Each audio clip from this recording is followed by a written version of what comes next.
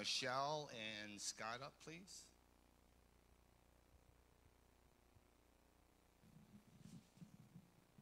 Thank you. We appreciate you guys stepping in, helping out with Pastor, and being part of the appreciation as well. And we appreciate you guys being here. Okay, thank you. Is there a Jamie Payne in the house? I don't think Cindy's with you today, so. That's for all the times that you step up and do and help us. Appreciate these guys as well, and step in and do what you need to do. We appreciate you being an associate pastor here. Thank you. And Pastor Will and Sister Pat.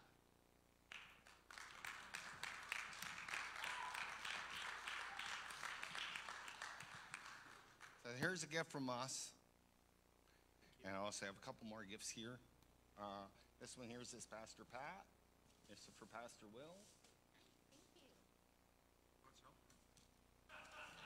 And we have a whole bunch of cards we'll get to you guys here pretty soon. So.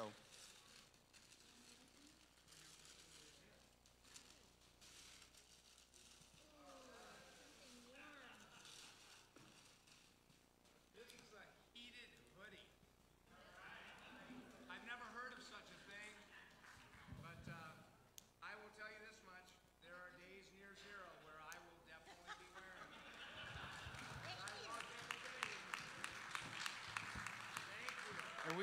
And we deeply, deeply, deeply appreciate both of you guys and everything that you do every day.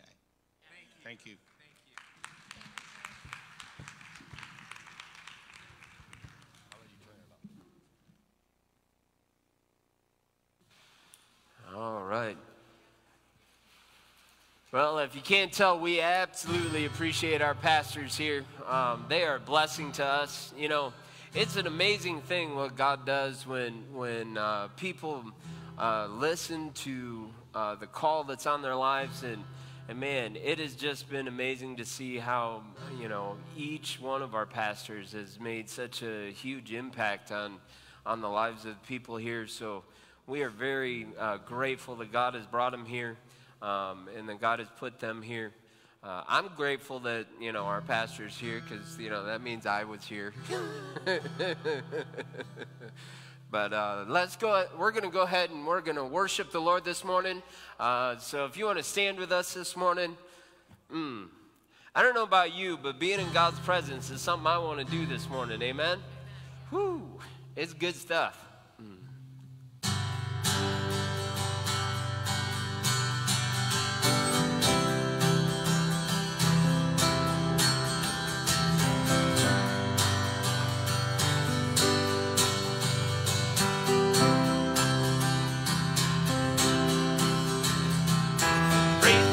That silences the enemy. Let praise be the weapon that conquers all anxiety. Let it rise. Let praise arise. We sing your name in the dark and it changes everything. We sing with all we are and we claim your victory. Let it rise.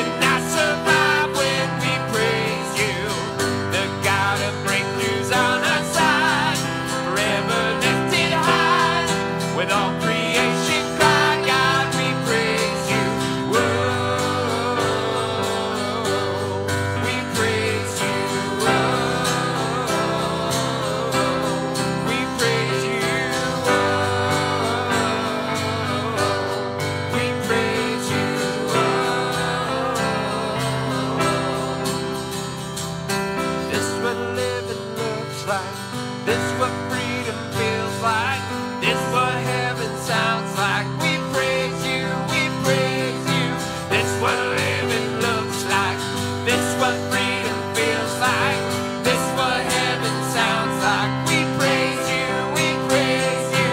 This is what living looks like. This is what freedom feels like.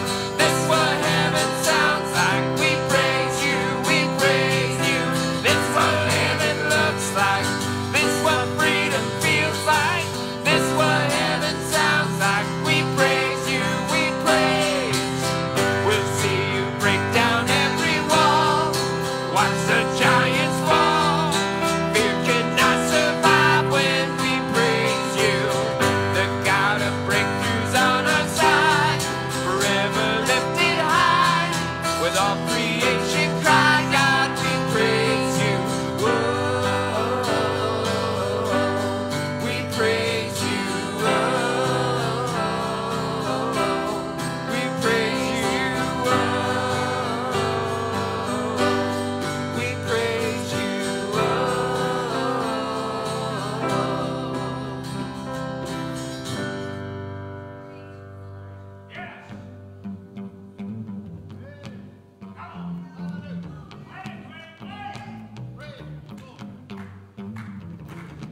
I can't hold back my praise.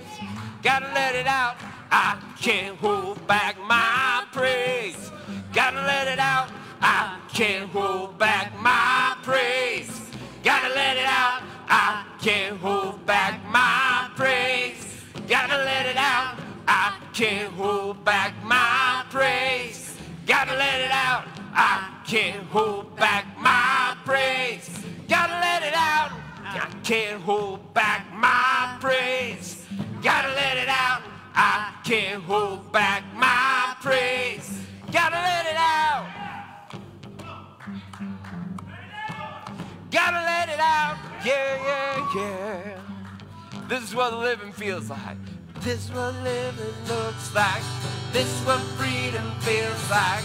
This is what heaven sounds like. We praise you, we praise you.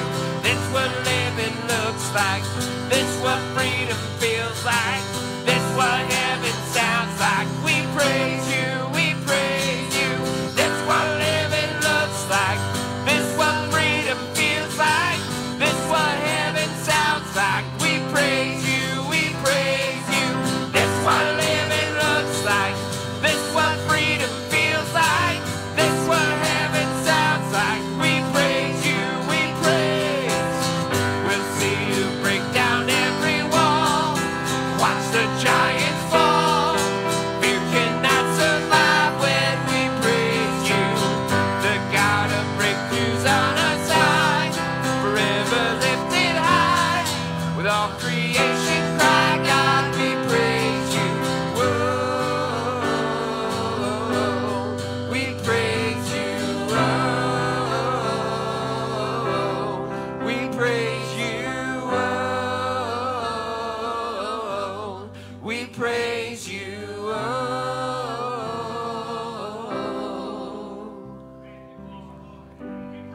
We praise you, Lord. Yes, Lord.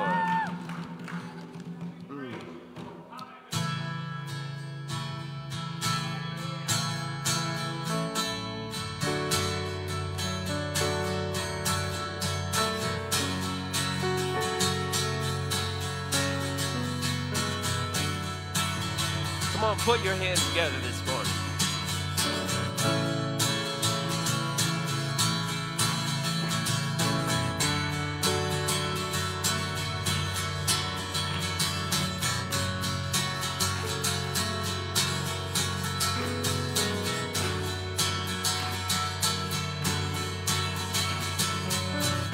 And all I see is the battle. You see my victory. When all I see is the mountain, you see a mountain.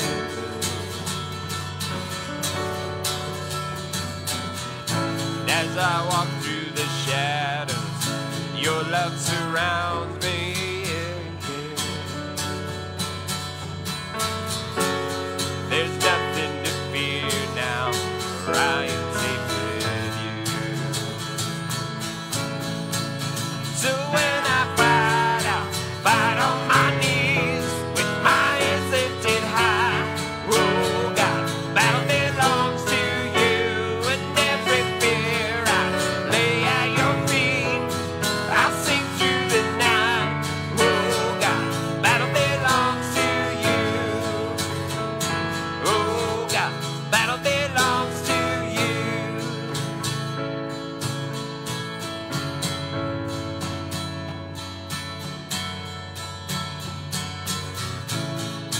if you are for me, who can be against me?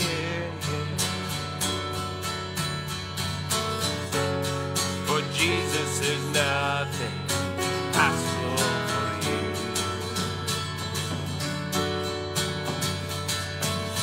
When all I see are the ashes, you see the beauty. Yeah. When all I see is the cross, God, you see an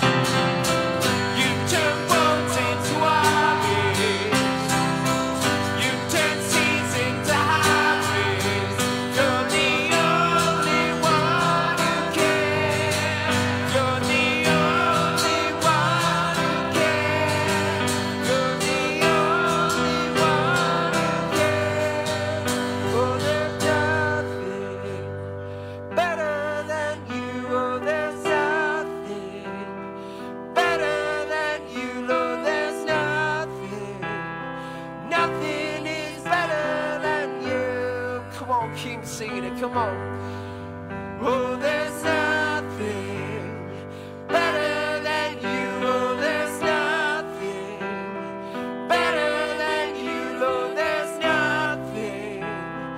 Nothing is better than you. God, there's nothing better than you. There is nothing better than you, God. Oh, God, you are so good.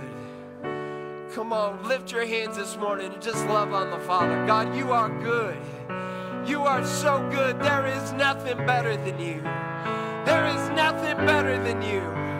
We lift your name, God. We lift you up. You are so good to us. Oh, God, you're so good to us. Oh, thank you, Lord. Oh, thank you, Lord.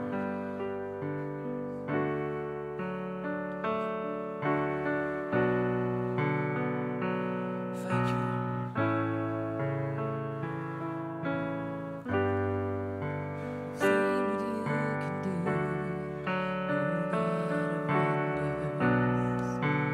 Power has no end.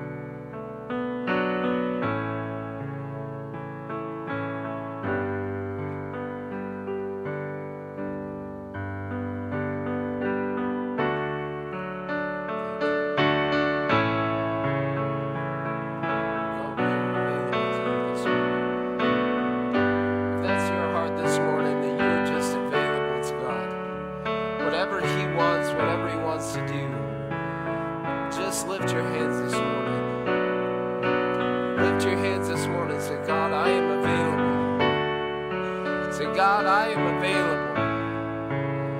God, I'm available. God, I want what you want.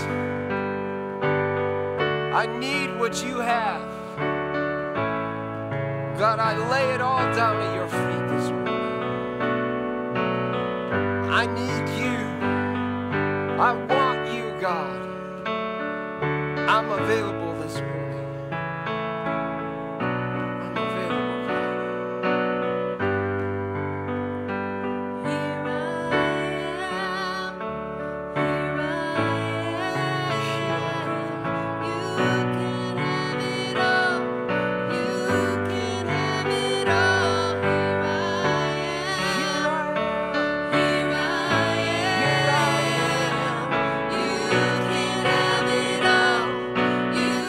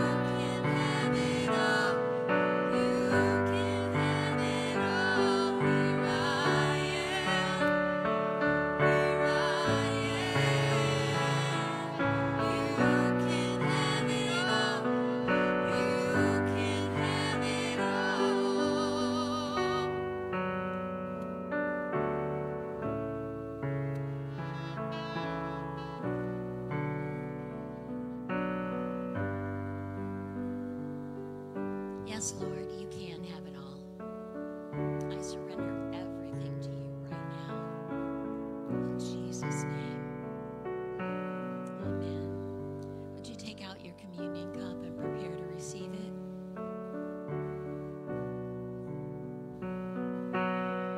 You know, God can speak to us in so many ways. You can be seated if you want while you take your communion. I know it's kind of clumsy to handle that, and then in just a minute we'll stand up again and sing that song one more time.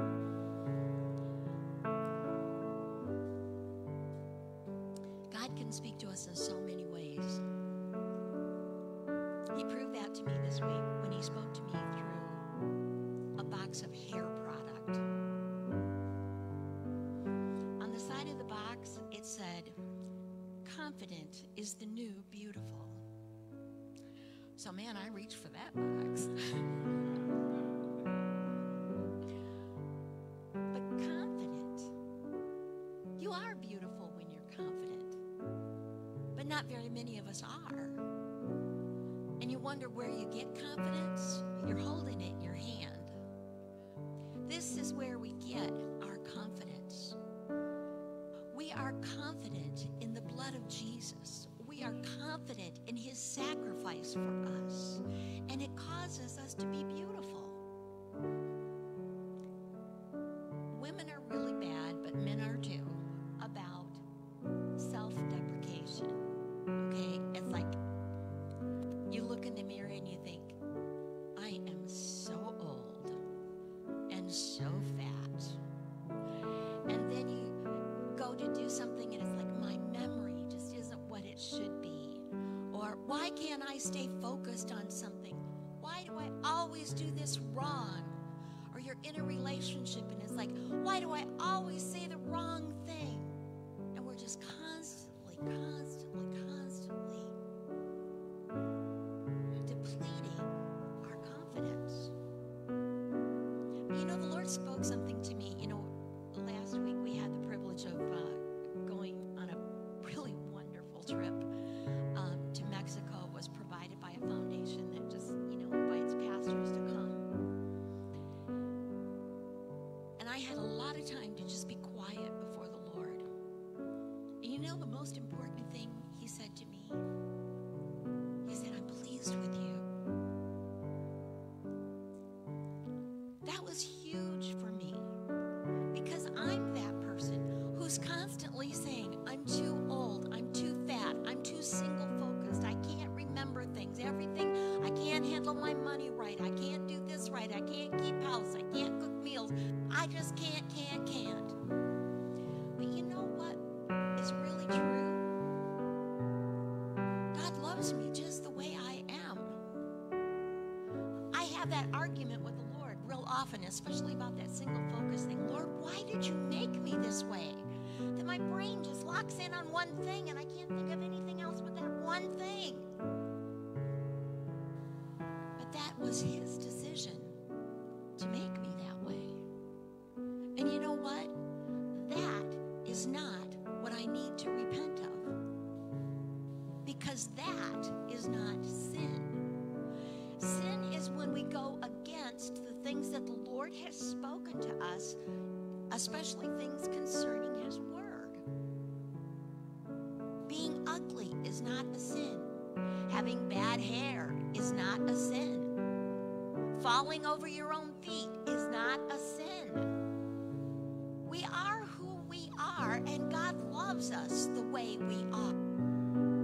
What we need to repent of are the things that are actual sin. And the other things about ourselves, we need to just realize that God loves us just the way we are. Doesn't matter what the scales say. Doesn't matter what it looks like in the mirror. Doesn't matter what's on the report card. Doesn't matter what's on the paycheck. I am loved because of this covenant. I am in him and he is in me. And that is what counts. And it makes me confident. I'm feeling rather beautiful this morning. Because I'm confident my sins are forgiven. I may not be a perfect person, but I'm a perfect spirit because of the blood of Jesus Christ. And you can be too. Let confidence be your new beautiful, but not from a hair box, from the blood of Christ. Would you just prepare to receive your communion this morning? Would you hold up the bread? Lord, we are so grateful that you have healed us, that it's already done, that we have the warranty, the guarantee that we can walk in health. And Lord, we just pull on that warranty this morning, and we ask, Lord, that you would replace every part that's broken, anything that's malfunctioning, that you would fix. And Lord, we just receive what you have already guaranteed. In Jesus' name, I bless the bread. You may receive it.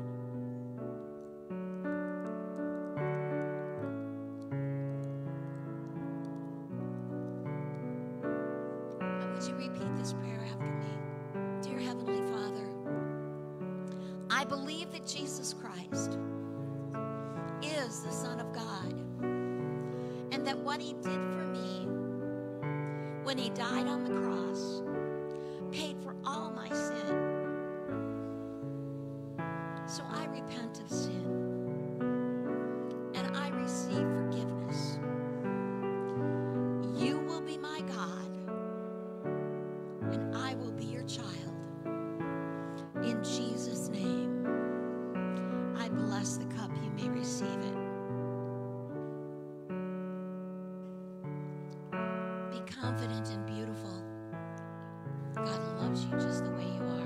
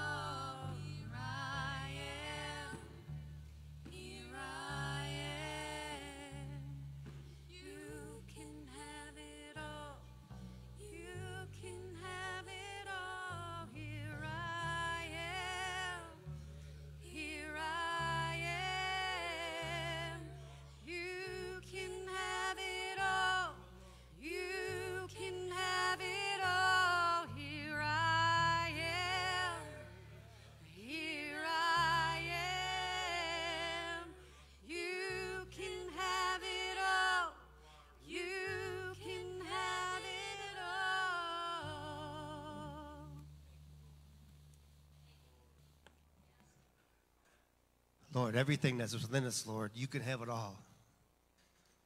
Lord, we lay our lives down as your children, Lord. Lord, because you're the great I am, Lord Jesus, and you have everything good for us, Father God. And you work out everything for your good, Father God.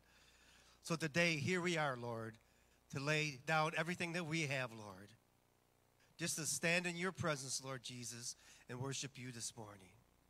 We give you everything, Father God. Lord, you're worth everything. You're worth every breath that's within our lungs. And we praise you this morning. Amen. Amen. Well, praise God. Sometimes it just seems like, why go into announcements when worship is that good? Amen. But I have a couple announcements for you. So say next Sunday. Say next Sunday. If you are a new believer or a new person that's been attending Revival Center in the last 6 months, or maybe you're somebody that has come back, has been attending for the last 6 months, we are having a party for you. Who likes a party? Amen. So that's next Sunday. We'd like to invite you. We're going to have a little bit of food for you and stuff, and we just want to glorify you and honor you and say thank you. Amen. All right, now say October 29th. You see, repetitive is good sometimes because then we can get it. Amen. So October 29th, we are having our missions banquet. Amen. Now, I get excited when we have missionaries come to the church because how many know that the kingdom of God is bigger than Revival Center? Amen. Amen. So, when these missionaries come, we get to hear about what's going on in other parts of the world. Amen. We get to see what God is doing. Amen. We get to hear how God is healing people, blessing people, how people are coming to the Lord. So we're going to have food. How many like food? Food. Amen. And, another thing is that when the missionaries are here, you get to go right up and talk to them, ask them questions, rub elbows with them. Amen. So that's a good thing. So those are two of the announcements. Let's go right into tithe and offering.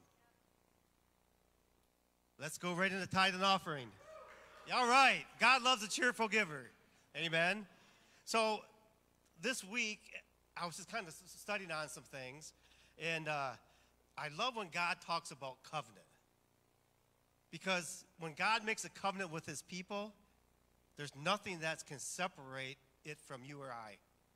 And so in Genesis 17, 6-7, God is talking to Abraham, says, I will make you exceedingly fruitful. How many of you know that's a good thing? Amen. And I will make you a nation, I will make nations of you, and kings shall come from you.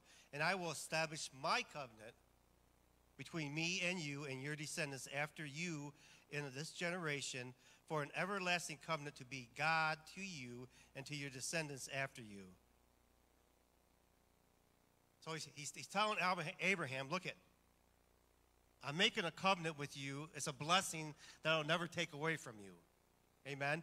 Well, in Galatians 3:23-29, it says, for you are all sons, and then I add this, daughters of God.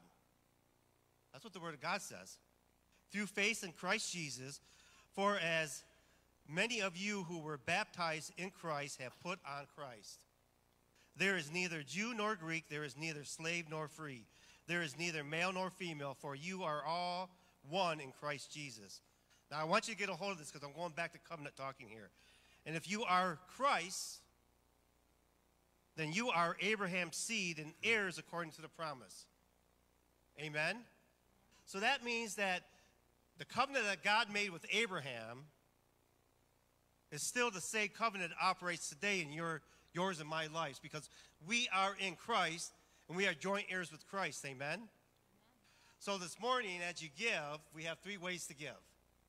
Text to give, 810-202-0605. You can also give on the back of each chair. There's envelopes. Fill those out. You can place them right into these baskets we hear in the front and the back. And if you want to drop it in the mail, we're still getting email. Amen. So let me pray over you as you give. Father God, I thank you, Lord, for your people, Lord. as they give into your kingdom, Lord Jesus. Lord, it stays here on earth, Lord, but it goes and it touches people's lives, Lord Jesus. And Lord, you multiply it beyond all measure, Lord Jesus. And Lord, I thank you, Lord, for the Abrahamic covenant that you set in motion, that we as joint heirs with Christ, we are part of that covenant. In Jesus' name, amen. Amen. Before you go, Pastor Scott, I just wanted to tell you something that you probably just don't know. And you give every week, and you give faithfully, and you say, well, you know, we're glad that the lights are on and the air conditioning works. I hope it's working today. And we're glad that all that happens. And you may wonder, you know, well, what about, you know, what if there's more than enough? Here's what I want you to know. Every single month, money is set aside by Revival Center to invest in the kingdom outside of Revival Center. Every month. And so that you can know a little bit about some of the things that we have recently done. We invested in the Call to All that took place in the city park down in August, where churches gathered together. We invested money into that. If you want to think of some other things that are kind of cool that we had an opportunity to do, last month we invested money, enough money so that 20 churches can start a brand new ministry in the state of Michigan, a brand new ministry. We also invested $1,000 in the chaplains fund so that the next 4 months of chaplaincy for Kama at the hospital is already paid for and covered. That's what we do with that money. We invest it. You say you give it? Listen to me. I don't want you to give to Revival Center. I want you to invest here. Because when you invest, there's a return on the investment. That's kind of how it works. And it's a kingdom return. Let me share with you something we just approved. We just approved $1,000 to send to an inner city church in Connecticut that is starting Christian Bible clubs in their schools in that area. So we're spreading it far and wide because we want to have our investment in the kingdom. And I can tell you this much, when you get to heaven, there's going to be a time when somebody's going to come and say, you were part of Revival Center, did you know that this and this happened and I came to Christ because of this Bible club that you helped start? Did you know that God is going to give you the opportunity to know some of that stuff? And so when you give, it's not just giving, it's investing, because when you do invest it, we make sure it gets reinvested.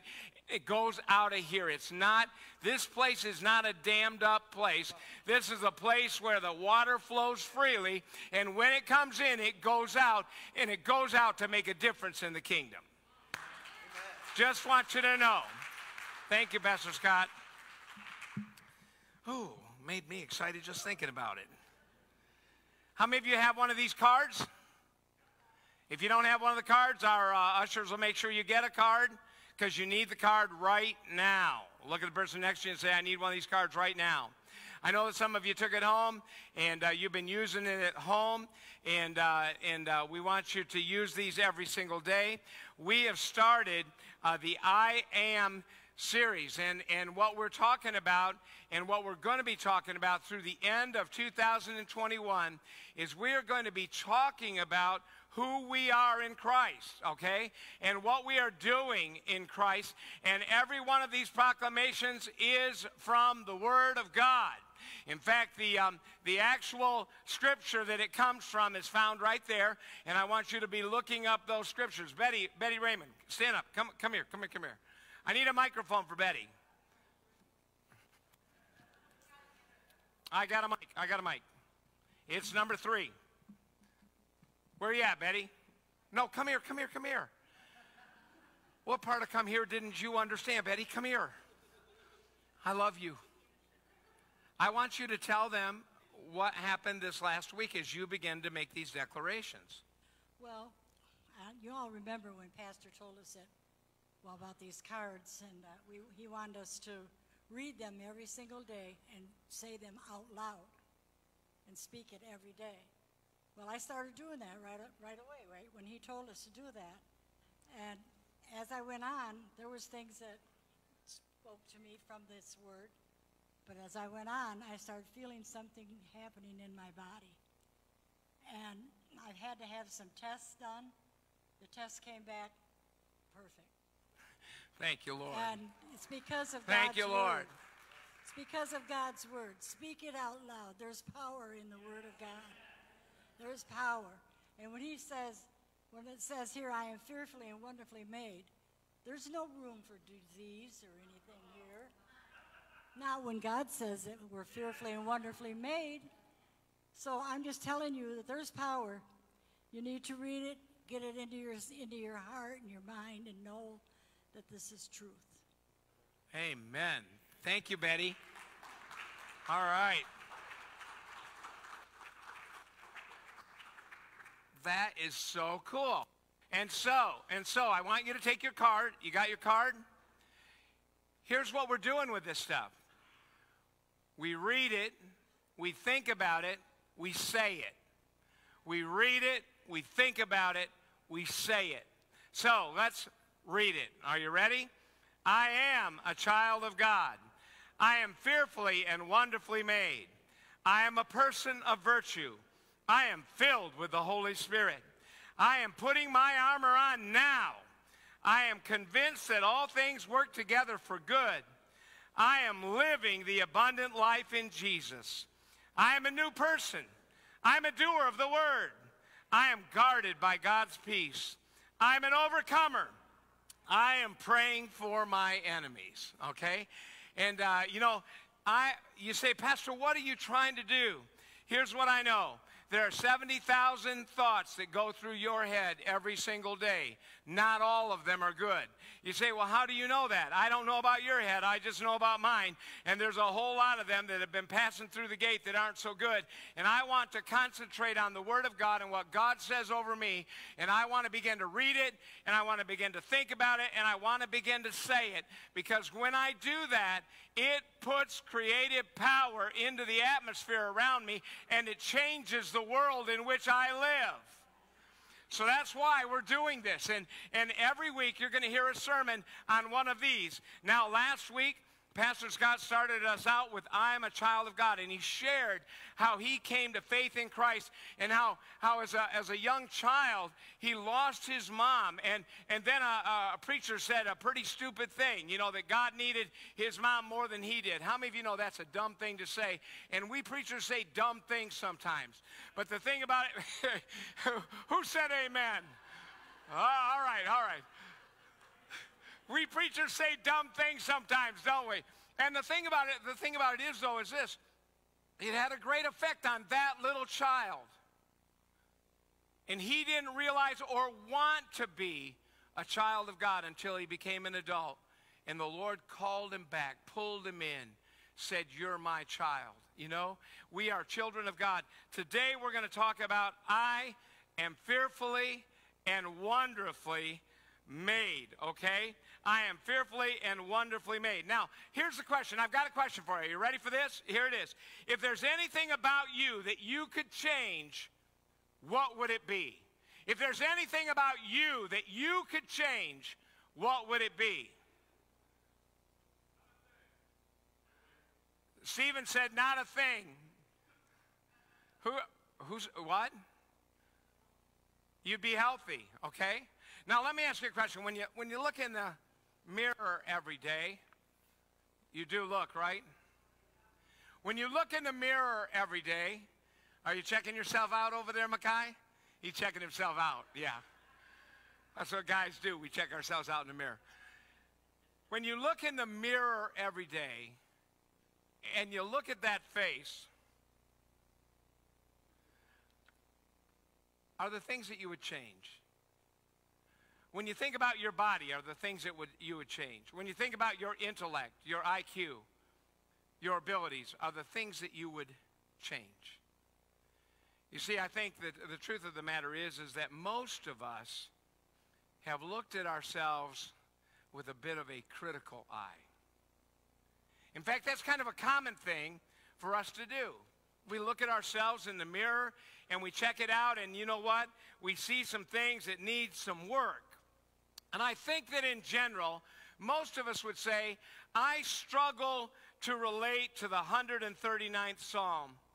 I struggle to relate to that psalm that says, I am fearfully and wonderfully made. Because sometimes we don't feel that way. The 139th Psalm is written by David.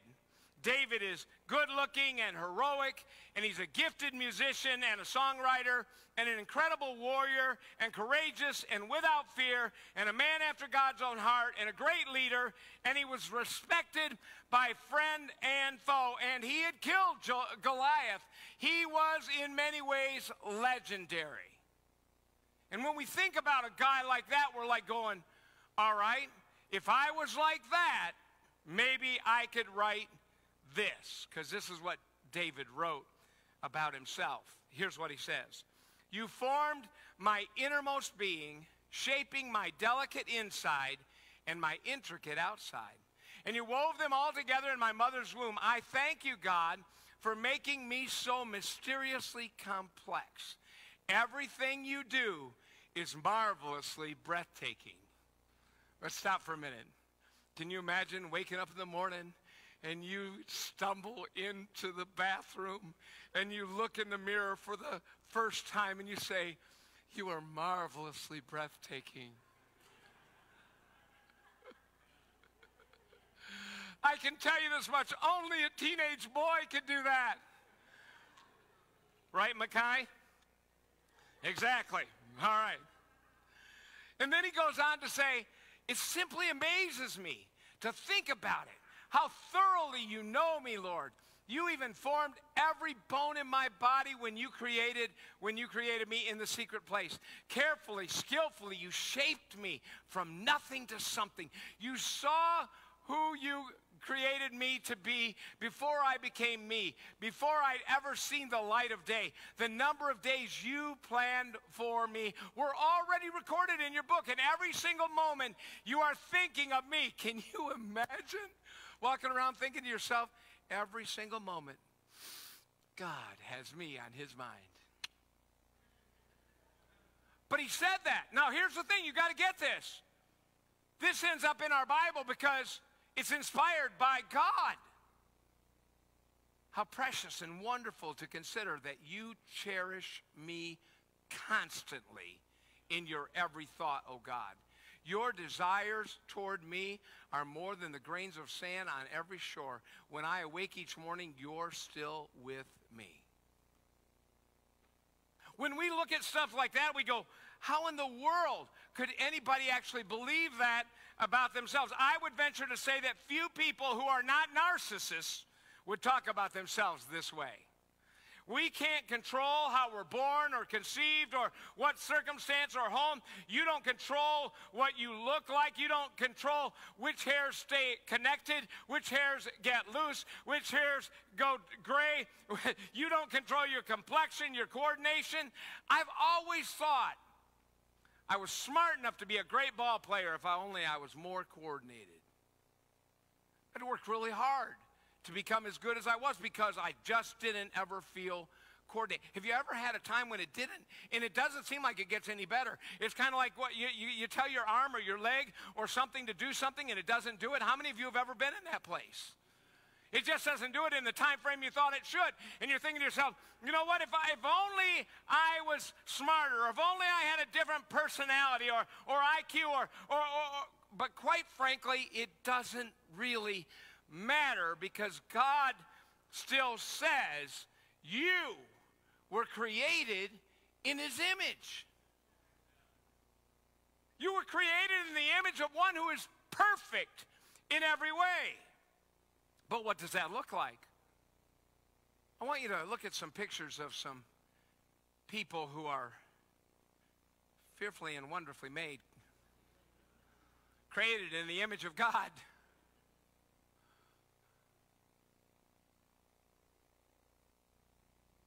Created in the image of God, fearfully and wonderfully made, created in the image of God, fearfully and wonderfully made. That's who they are. And we look and we say, I don't know if I understand it. Well, I'm hoping that by the end of this sermon today, we'll have a better understanding of what it means to be fearfully and wonderfully made in the image of God. We're going to look at a story that is found in the 29th chapter of the book of Genesis. We're not going to read all of it, but we're going to read parts of it, and we're going to kind of share with you this story. It's a story about a guy named Jacob. Jacob has had some family problems along the way, and he has stolen his brother's birthright and is on the run from his brother. His father is no longer alive, and his mother is no longer accessible to him. And he is journeying on his way, and when he is on his way, he comes across a group of shepherds that are they're hanging out around a well that still has the stone over it, because they would wait until all the shepherds got there with all their sheep to open it, so that the well would stay pure, and so that they only had to open it once. Jacob asked the shepherds in verse 4, "My brothers, where are you from?" "Well, we're from Haran," they replied. And he said to them, "Do you know Laban, Nahor's grandson?" "Yes, we know him," they answered.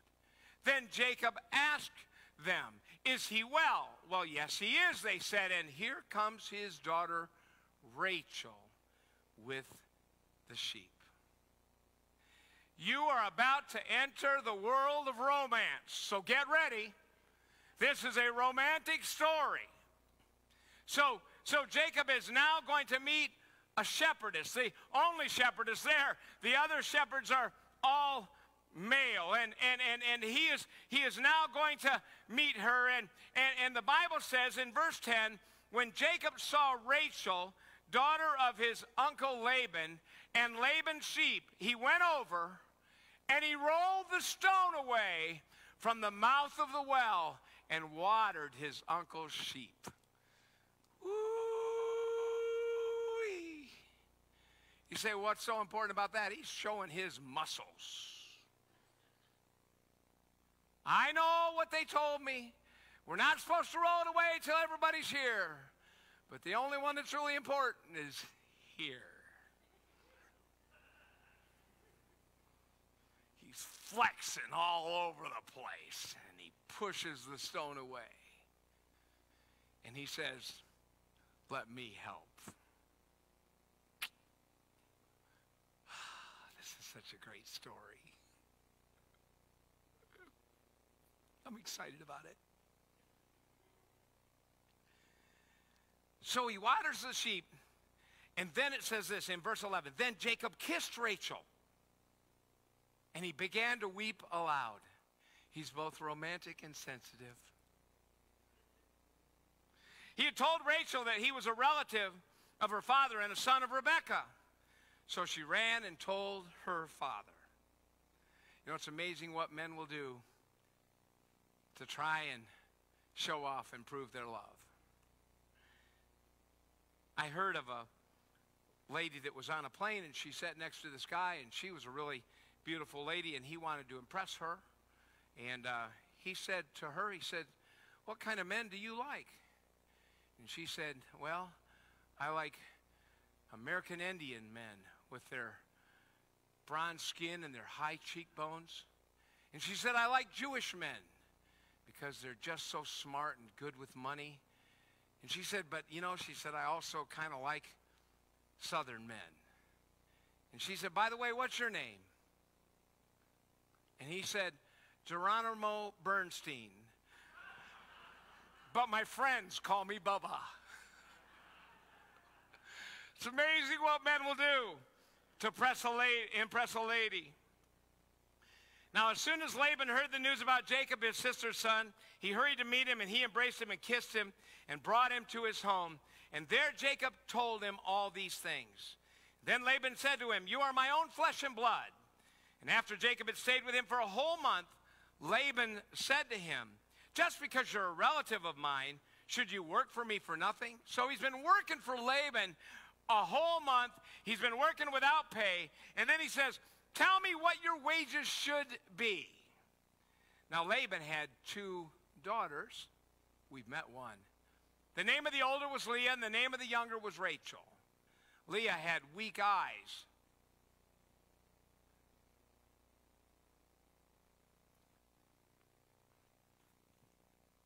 I think the writer is being very kind.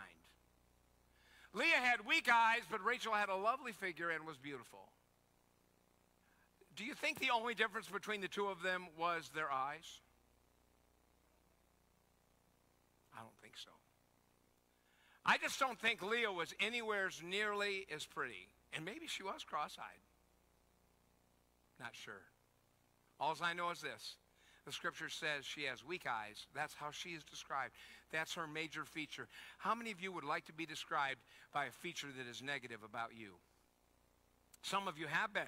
When you were growing up at school, somebody identified, they said this and they said that, and they kept saying it and they kept repeating it, and it embarrassed you and it hurt you, and it was a feature that you, after a while, you just hated it about yourself. Well, she was identified as a person in the Bible as having weak eyes, and her sister is beautiful. She has a lovely figure. So Jacob was in love with Rachel, verse 18, and said, I'll work for you 7 years in return for your younger daughter, Rachel. So that you understand, in that time, that would have been about 4 times as much as you would normally have had to have given as a dowry for a bride. How many of you know he is love sick? He's madly in love with this girl. Laban said, it's better that I give her to you than to some other man. Now get this. You got to listen to these words because we're going to get back to them later. It's better that I give her to you than to some other man. Stay here with me. So Jacob served 7 years to get Rachel, but they seemed like only a few days to him because of his love for her. Then Jacob said to Laban, give me my wife. My time is complete, and I want to make love to her. Now, let me tell you something. That is pretty graphic language for that culture. Maybe it's even graphic for ours. This is an amazing love at first sight story, and it's all true. This is not a Hallmark romance or a novel at the bookstore. This is not like that at all. This is not based on a true story. This is a true story. It happens in a culture where love at first sight is not normally accepted. It happens in a culture where people married for status and stability, not love. Have you ever been in love? Some of you are like going, yeah, I regret it to this day. Others are like going, no, it's not so bad. I'm still in love. It's amazing what a person will do for love. When a young lady is in love, she'll overlook the faults, failures, and pimples of her man. He has acne, but she don't see it. All of a sudden, she'll take an interest in fishing or football. She'll go wherever he goes, and whatever he likes, she likes. You know why? Because she likes him. Her father may see a know-it-all going nowhere, but she sees an intelligent, strong, and resourceful hero. And some guys will get downright stupid when they are in love. They will spend money that they don't have to impress a girl they hardly know. Don't you tell me it's not true. They will show off, brag about themselves, and even write sappy poems when they are in love. The human longing for true love is often celebrated in our culture through music and poetry and theater and art and countless movies. How many of you have ever been to a rom-com? A romantic comedy? Sure. You have, even though you didn't like it. Guys, it's the subject of numerous novels. Its significance cannot be ignored. In fact, I would venture to say that no culture has ever exalted romantic love as high as the one in which we now live. Romantic love is an object of enormous power for the human heart and can excessively dominate our lives. Even people who completely avoid romantic love out of bitterness or fear are actually controlled by its power. If you are too afraid of love or too enamored by it, it assumes godlike power, distorting your perceptions and your life.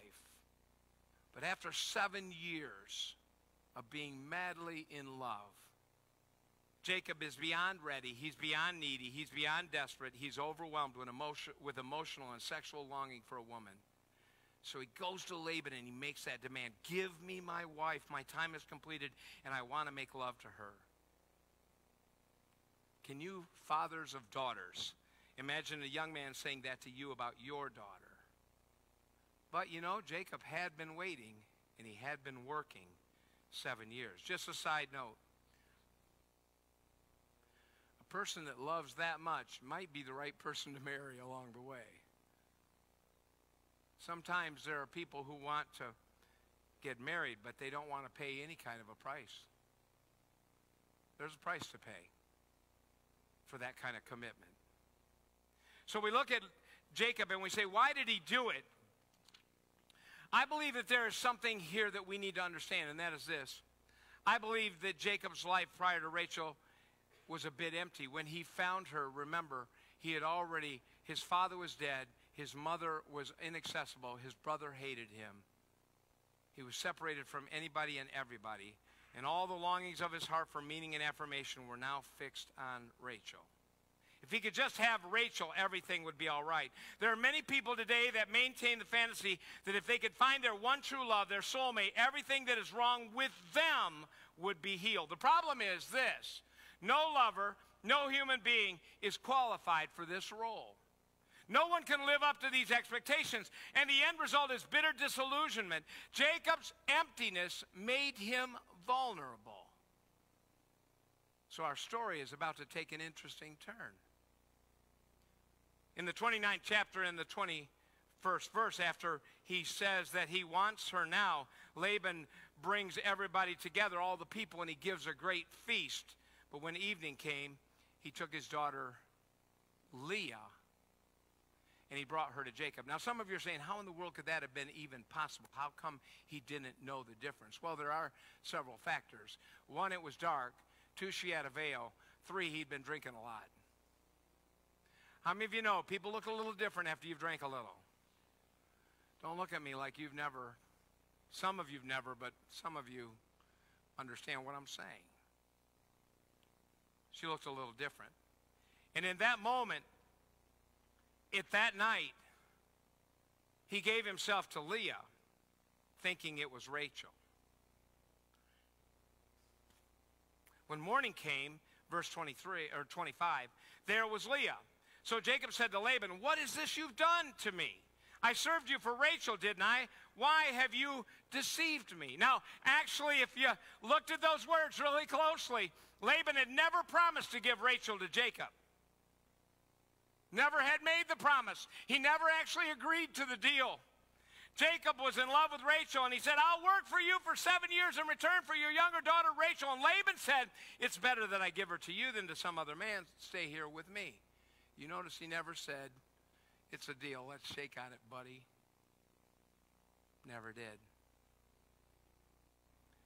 Jacob wanted to hear the answer yes, and so he heard a yes.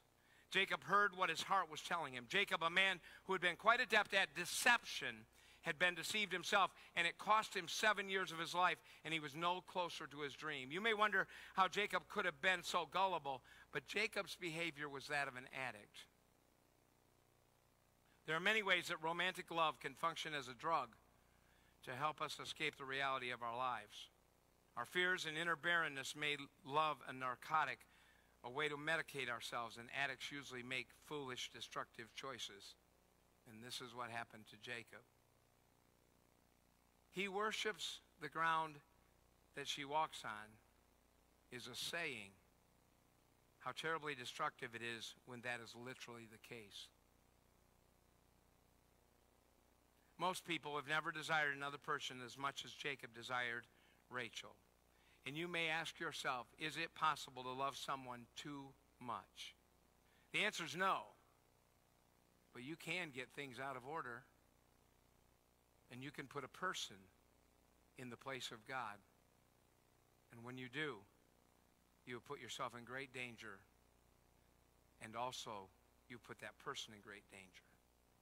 Laban has the upper hand now, and he knows it.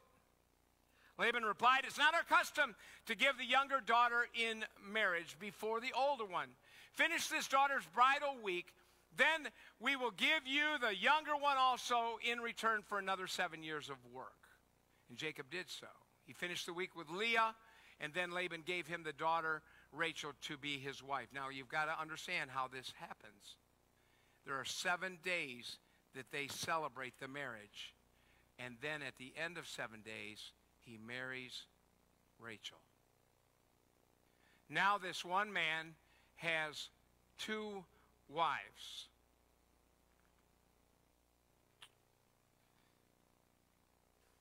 This is a dangerous situation. How many of you know it's got real complicated now? When your hopes and dreams and happiness and fulfillment are wrapped up in a person, you've set them up as an idol in your heart, and the end result is never good, and it gets worse with time. In fact, if you follow the timeline of Jacob's life, you will find that Jacob's worship of Rachel created decades of misery in his family. He adored and favored Rachel's sons over Leah's, spoiling them and embittering the hearts of all of his children and poisoning the family system. But perhaps the greatest casualty was Leah. I mean, it just says she had weak eyes. And Rachel was beautiful and had a great figure. It's hard enough to be constantly compared to your siblings, but Leah was no match for the stunning Rachel. And now her father had confirmed her place by tricking a lovesick man into marrying her when he thought he was getting Rachel. Laban didn't think he would ever get anyone to pay the price for Leah. And now with his deception of Jacob, he gained a financial windfall. In one night, the daughter whom her father did not want became the wife whom her husband did not want. It was a terrible thing. She was the girl that nobody wanted. She had set her hopes on getting Jacob's love.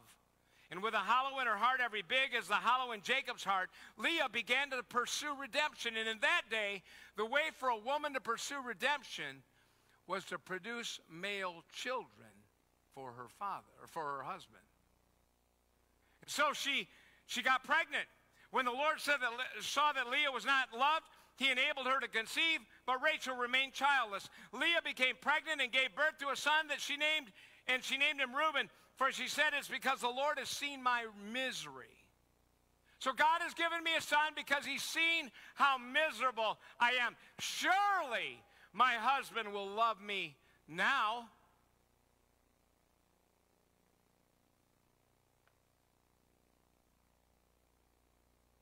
Didn't happen. So she became pregnant again. She conceived again, and when she gave birth to a son, she said, because the Lord heard that I am not loved, he gave me this one too. So she named him Simeon, and again she conceived, and when she gave birth to a son, she says, now at last my husband will become attached to me, because I've borne him 3 sons. So she named him Levi. What was Leah doing? I believe that she was trying to find happiness and identity through traditional family values. Would Leah ever be able to say, I'm made in the image of God, I'm fearfully and wonderfully made? Would she ever come to that place in her life where that was even possible? Because everything around her reminded her that she was not enough. She didn't measure up. She was never going to be what somebody else was. And let me tell you this much. Sometimes we spend our lives trying to be what somebody else is. And we never come to the place where we recognize that God has said that we are fearfully and wonderfully made. Leah sets all her hopes and dreams on her husband. If I can have baby boys, then maybe my husband will love me, and maybe I will be better than Rachel at something, at anything, and my husband will love me, and I'll finally be his favorite. Instead, every birth pushed her into the barrenness of loneliness. She just got lonelier and lonelier. And every single day she was condemned to see the man she longed for in the arms of the one whose shadow she had lived in all of her life. The failure of romantic love as a solution for our problems is so much a part of our frustration today. Listen to me closely. No human relationship can bear the burden of godhood. No person, not even the best one, can give your soul all that it needs. And when you finally realize this, there are only 4 directions that you will possibly go. 1, you can blame the people that are constantly disappointing you. 2, you can blame yourself. 3, you can blame the whole world, including God. Or you can recognize that if you have a desire that no one and no experience in this world can satisfy, your happiness will only come as you pursue relationship with God. Because it's only there that you find out that you are fearfully and wonderfully made in the image of God. After bearing 3 sons and finding yourself no happier, something happens.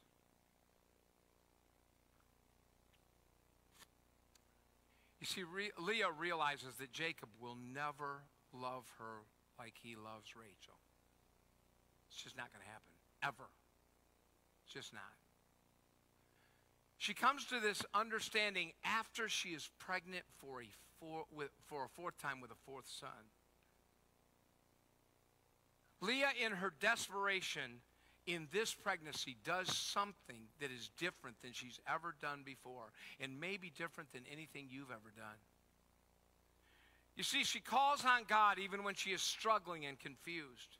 She calls on him when her husband has again rejected her. In her despair and disappointment, she keeps calling on the Lord. And Leah's situation, even though it's not changed after years of childbearing, something is about to happen because she's calling on the Lord during this pregnancy. She's gone to God and she says, you know what?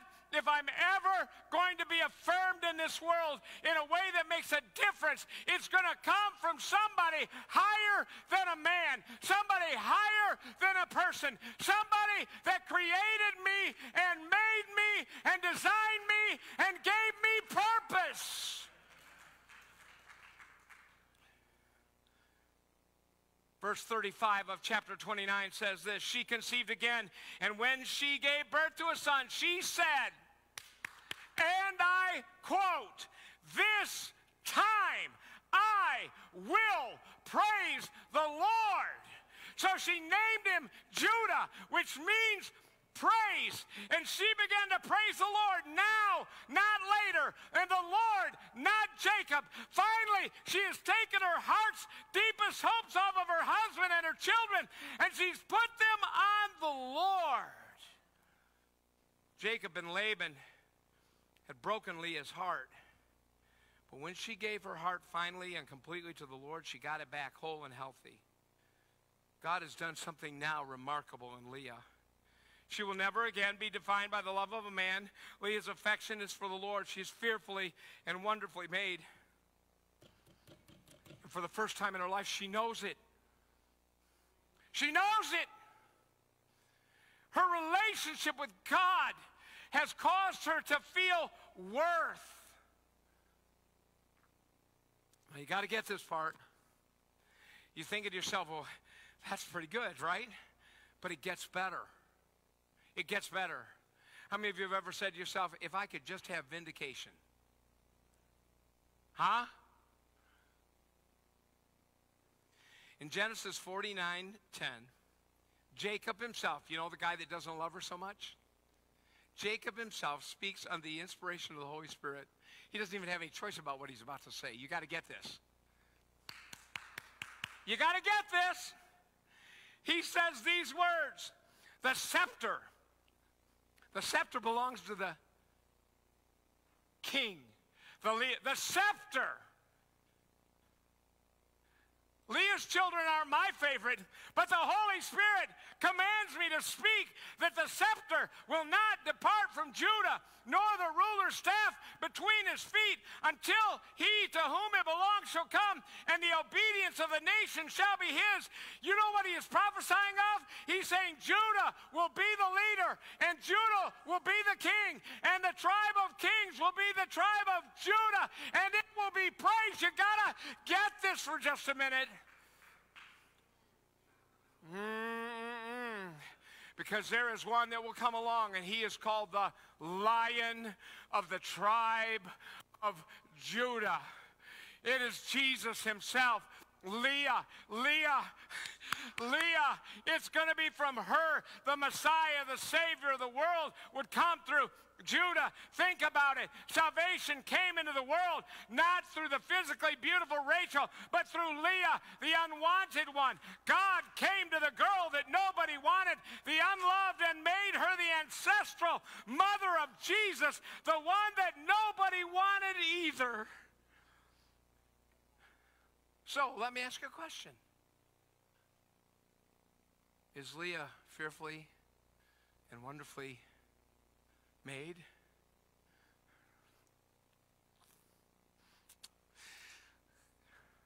God says, yes, yes, 1,000 times, yes, yes, yes. And when Jesus came to this earth, he was truly the son of Leah. You say, well, how do you know that other than the genealogy? Well, Isaiah 53:2 says this about him. For he shall grow up before him as a tender plant and as a root out of dry ground. He has no form or comeliness. And when we see him, there's no beauty that we should desire him. I know people have this picture of Jesus as being really pretty until they messed him up on the cross. But what if he wasn't? What if this verse is truth? Because it is. What if he wasn't so pretty? We probably wouldn't hang pictures on the wall that we think looks like Jesus. But this says he has no form or comeliness and when we see him, there's no beauty that we should desire him. He is despised and rejected by men, a man of sorrows and acquainted with grief. Leah was acquainted with grief, and so was Jesus. And he hid, and we hid, as it were, our faces from him. He was despised, and we did not esteem him. Surely he has borne our griefs and carried our sorrows. Yet we esteemed him stricken, smitten by God, and afflicted. But he was wounded for our transgressions. He was bruised for our iniquities. The chastisement of our peace was upon him.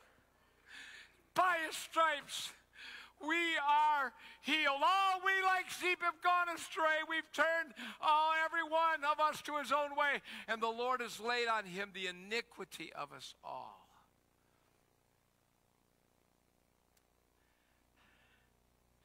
Stop looking to a man or a woman to be your Savior. You already have one. If you pursue Jesus, you will experience the joy of knowing that God has designed you with purpose and a plan.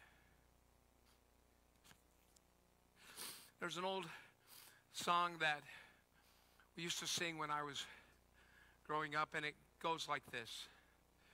The world will try to satisfy that longing in your soul. You may search the wide world o'er, but you'll be just as before. You'll never find true satisfaction until you found the Lord. For only Jesus can satisfy your soul. Only Jesus can satisfy your soul. Only he can change your heart and make you whole. He'll give you peace you never knew, sweet love and joy, and heaven too. For only Jesus can satisfy your soul. This morning, if you've been disappointed by other loves, if you have felt like somehow you got shortchanged in the birth experience, or you've been compared with other people and you didn't feel like you measured up, it's time to turn the love of your life to the love of your life. And his name is Jesus.